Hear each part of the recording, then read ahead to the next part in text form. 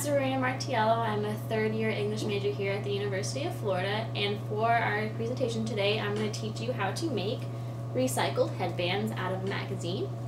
And it's relatively easy. It does take about 45 minutes to make a full headband, but you will need your supplies to be a magazine of some sort, a ruler, pencil, scissors, and a headband.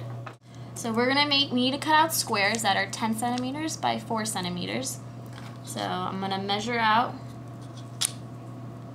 I'm going to make a mark at 10, and then I'll mark at 20,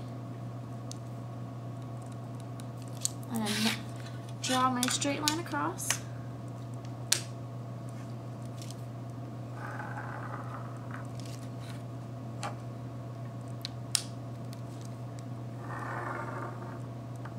It doesn't matter what color ink or pencil you use, because when you fold it, the ink will actually not show up at all, so you don't have to worry about it bleeding through or anything like that. And now along here, we're going to measure it by 4.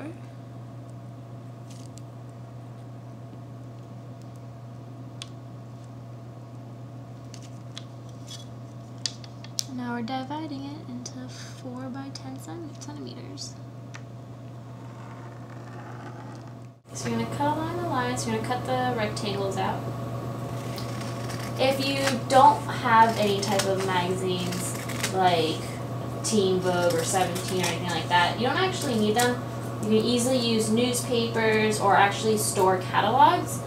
In the past, I've used like a Coach catalog, and the pages were really glazed, and it made it really easy to make really shiny and colorful headbands. So you can, if you live like on campus at a university, there's different like campus talks or like housing magazines that have a bunch of different designs, which makes it really easy to get free magazines and reuse them from there.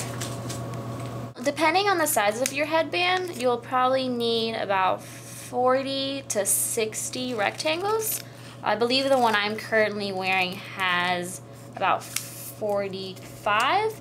So depending on what type of headband you're using, you'll need definitely a few pages of a magazine to cut out. We already pre-cut a bunch of squares to help us out in the little video. And now that we have all the squares pre-cut, we're going to learn how to fold them. You're going to take one of the squares and you're going to fold it horizontally 3 times. Whichever design you want to show up in your headband, you want to keep it on the outside. So since this tie-dye is pretty, we're going to fold inwards on the plain white side. So you're going to go 1,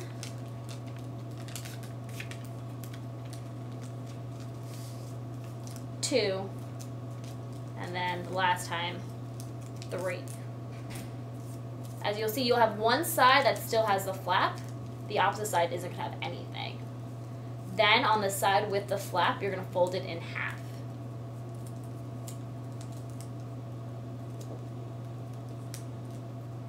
So now I have a little baby gator going on. You're going to take each side and you're going to fold both of the edges towards the center. Fold one edge in. You're going to fold the other edge in. And then you're going to fold it back up.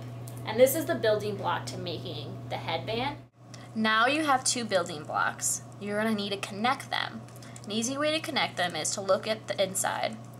If this is your flap, say I have it facing up currently, I'm going to have it, close it, and have the open part facing outwards. Then I'll look at this piece and see which way the flap is looking. I'm going to also put it up, close it, and face this one upwards. So the inside part's facing out and up. You're going to take these 2 edges and you're going to slip them in between the edges of the first piece.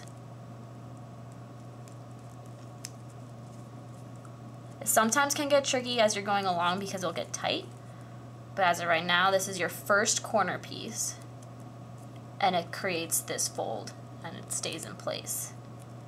And from now we're going to make more squares and more building blocks, and I'm going to keep weaving it through until you have a long band of crisscrossing paper. Another piece of paper, you're going to fold it in 3. 1, 2, 3. Flip it over. Fold it in half. Grab each end, fold it towards the center. Fold it towards the center. The flap is facing up, so I know where it is. I'm going to keep it facing up, and then I'm going to weave it through this piece right here. I'm going to try to put it through the two middle sections right here.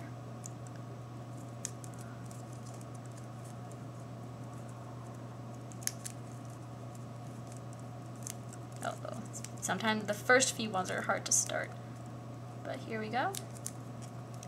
Weaves through, fix the original,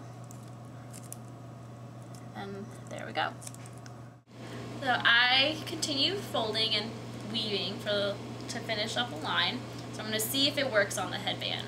So you can literally buy any type of headband. Since it's going to be covered, you can buy something really cheap and then make it look pretty. Depending on your hair, you might need a little bit thicker than this one. Like I know my hair needs a little bit more to tame it. So I'm putting it on. You can see there's a little edge left, so I'm going to add like one more piece of paper and it should be able to cover it. Weave it through.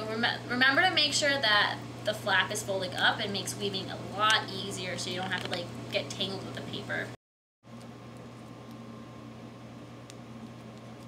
Okay. There we go. It's finally time to glue it onto the headband.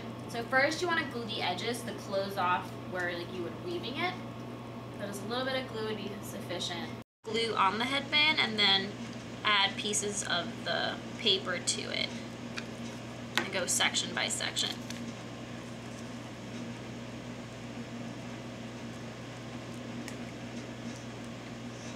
Hold it a few seconds and then proceed to glue the rest of it on. Okay, we're on the last section. We just added glue. Folding it, putting it on, and hold it for a little bit. Okay, and voila! You have your very own recycled headband.